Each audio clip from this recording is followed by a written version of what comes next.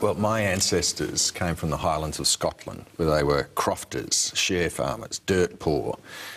When the enclosure movement arrived, Cameron crofters just didn't have the skills to compete. They didn't stay in Scotland and ask for a subsidy. They got on a boat and moved to Australia.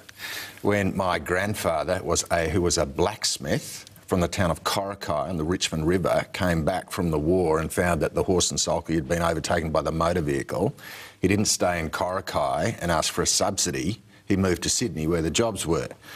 And, when the Okies in the Grapes of Wrath found that, their farms had turned into a dust bowl, they didn't stay in the dust bowl, they moved to California.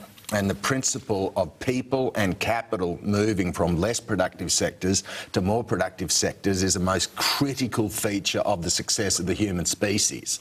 And if we subsidise agriculture, what we are almost certainly doing is keeping people poor. We're not the only country, though, that goes down that path. The Americans, the Japanese, very heavily subsidise their agricultural sector. Sure.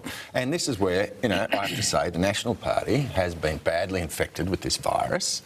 And, they... You too.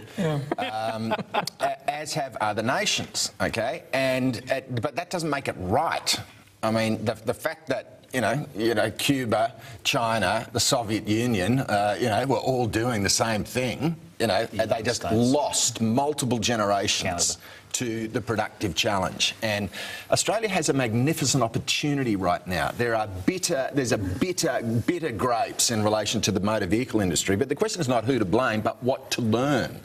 And what we must learn is that if you have a domestically focused industry trying to satisfy the aspirations of a domestic market, you are basically stuffed, okay? If you're a 100% unionised shop, you're definitely stuffed.